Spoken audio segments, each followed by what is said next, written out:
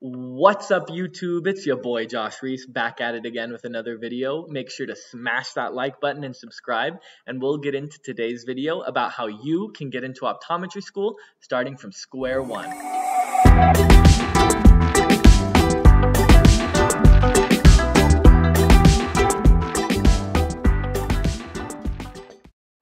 For those of you who don't know, optometry school is a lot like med school, where it's 4 years and at the end, you become a doctor. Now, what the admissions committee of each school is going to look for is that you're ready to be the best doctor that you can be at the end of the 4 years. And that's really boiled down into 3 points that you need to make in your application. 1, how well you can do in undergrad. 2, how well you can do on the Optometry Admissions Test, or OAT. And 3, your extracurriculars, proving that you're interested in optometry, whether that's through volunteering, work experience, or shadowing. Now let's break it down how my experience went and how you can start today. Now for my personal experience, by the time I decided for sure I wanted to go to optometry school, till the time I was accepted into school, it was only about 1.5 years. Now that doesn't sound like a lot of time, and really it's not. What it takes to get into optometry school doesn't require too much time. I think we make it into this big thing in our heads, but every journey is different, and most people take longer than they need to get there. Now, for my personal journey, for step 1, my undergrad experience, I went through undergrad in 3 years, and I graduated with my degree in microbiology. Now, every college is different, but because of the AP classes I had taken, and because I did some spring and summer semesters, I was able to graduate in just 3 years. Now, everybody is going to have a different path, and some colleges don't even require a bachelor's degree, but 3 years was more than enough time to make sure that you had all the prerequisites that you needed to get into optometry school. Now, this step number 1 of having a good college experience is the most time-consuming one. So if you need to take more than 3 years on it, that's okay as well. But what you do need to make sure is that while you're doing it, you need to look out for just 2 things. 1, you need to have all the prereqs done. Some schools have different prereqs than other schools. Now, it's confusing and it's hard, but what I tried to do is I tried to just take all the prereqs that all schools had, and then if I had too many classes, that's okay. The more prepared I was going to be for optometry school. I know in my case, anatomy and physiology were required for some schools, but not others.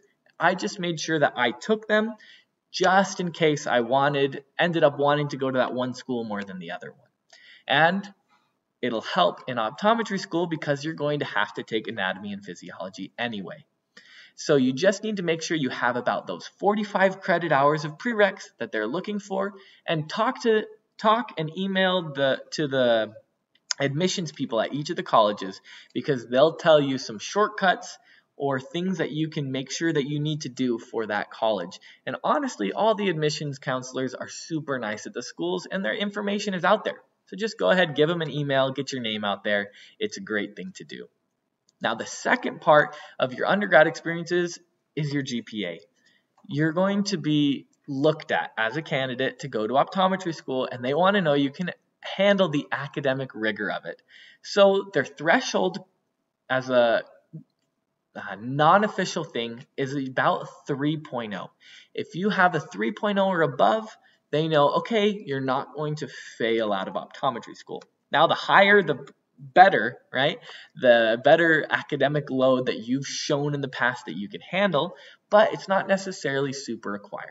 As long as you fight for a B average, a 3.0 or above, you're staking your claim as a great optometry candidate. Now, for step number 2, it's your optometry admissions test.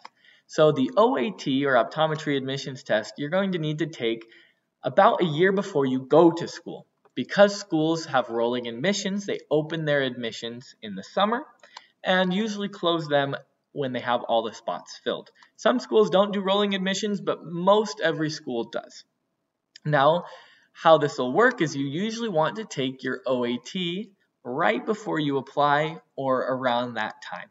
I took it right after I applied Some people take it before so they know if they need to retake it, they can. But as a rule of thumb, you usually take it that same summer that you apply. Now, the optometry admissions test is sent to each college individually, so it's not necessarily connected to your application, but there is kind of a threshold that they want you to meet on it. It's graded between a 200 and a 400, 300 being average, right? The average score given that day. Now, what the schools want to see is that you have a score of a 300 or above. Now, that's kind of like the GPA score as well. They kind of will take a 3.0 and above, right? We're aiming for a 300 or above, and you can kind of set those on a similar scale as well. Now, for the optometry admissions test, or OAT, the more you study, the more you're going to just ace that test, right? You want to put in enough time that you can make sure that you have a 300.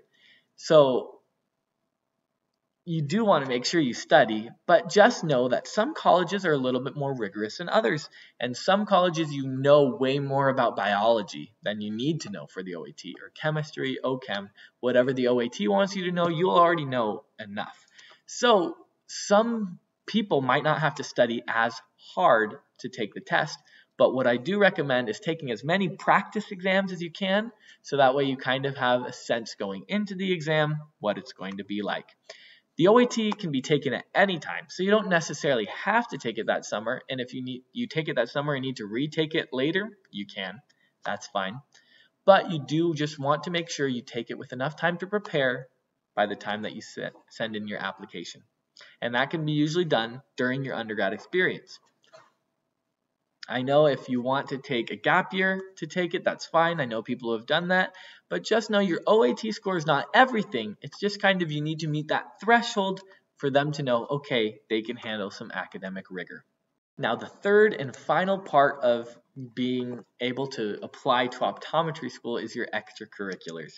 Now, what you do outside of school matters a ton because they want to know, is this person going to be a good doctor? Now, doctors are charitable, that's why they look at volunteering, and doctors are, hardworking, that's why they look at some of your employment that you've had in the past, and they're knowledgeable, that's why they look at shadowing, right? They want to know, is this person actually going to optometry school, or are we their second choice after med school, right? They didn't get into medical school, so they think they can get into optometry school. So you want to make sure that with your extracurriculars, you're saying, I am doctor material. Now, for shadowing, a lot of schools have like a threshold of 40 hours that they'd like you to meet, and that's great if you really don't know you want to be an optometrist. But once you've made that decision, really, any shadowing hours after that is just icing on the cake. What you want to make sure what you accomplish with shadowing is that you learn the scope of practice. You want to shadow enough doctors that you know, okay, what is an optometrist? They can practice like this in a family practice. They can go to Walmart. They can work with ophthalmologists. They can specialize in vision therapy, specialize in special contact lenses. You want to make sure that you know what an optometrist is. You want to make sure that with shadowing, you just accomplish what you need to accomplish, and that is knowing that optometry is for you. The next part of it is the volunteering. Now, when a volunteering opportunity presents itself, I say throw yourself at it, right? You want to just volunteer when you can. Start now as if you were a doctor and you wanted to give back to your community. Now, whether that's in different things that your college or that your church has, go and volunteer. Now, you're going to be able to put all of your volunteering experience into your application, so if you have too much, that's okay. You just want to make sure that you have enough to say, I didn't just waste my life away in the books, I'm also a giving person, right? And there's not a benchmark of not enough or too much. You just want to make sure that when an opportunity presents itself, you go for it, and you can kind of start right now to have the attitude that a doctor will have. Now, the most important part is getting optometric experience, and that is a big part of the application. So what you want to do is, with those doctors that you shadowed, you want to kind of work for them. Or You can get experience through an optometry or a pre-optometry club at your college, and kind of talking with schools and learning about what they have in those clubs. Or you can even go and do school screenings as kind of a volunteer experience and an optometric experience, right? Just anything that can get you out there into the field of optometry is great. Now this is just some icing on the cake. Most of the extracurriculars are just icing on the cake once you're a good applicant. But what you want to do is you want to make sure you have something under your belt to show for it. Now, I worked a summer as an optician in a family practice, and I worked about 1.5 years during college as a vision therapist. Now, working and being in school might be too much for some people. It's okay, you can just work summers. You don't need to have a magic amount. You just need to make sure that you've worked enough to know it's good for you and that you can get a good letter of recommendation from an optometrist. Now, optometric experience is important, but it's not the best thing, right? The best thing will be submitting that application, getting your GPA high enough, OAT high enough, and then just being a genuinely good, caring person that's ready to be an optometrist. But usually, people who want to be optometrists at least have dipped their foot into the water of optometry in some way or another. So whatever you choose to do is great for you and will help ice the cake to be an optometrist. Now, once you have those 3 pillars done, you're good in your college prereqs, and you've taken the OAT, and you have all the extracurriculars that you'd like, you're ready to submit your application, and you're going to be a great optometrist. But as for what you can do today to start is just make a plan. What you want to do is lay out your major, lay out the prereqs, lay out the graduation requirements, and make sure that you're on the right path to complete those. Now, once you have that done, it's halfway there, but also plan in there when you're going to take the OAT, when you're going to have time to study for it, and as you go through that journey, just keep your eyes out for any shadowing opportunities, volunteering opportunities, or just any way that you can dip your toes into the world of optometry before going to school. And really, that's all it takes. You can start today, and I hope you do start today to have some great experience under your belt and become a wonderful optometry applicant. I know the kind of people who watch a video like this, they're going to be great optometrists already because they're trying.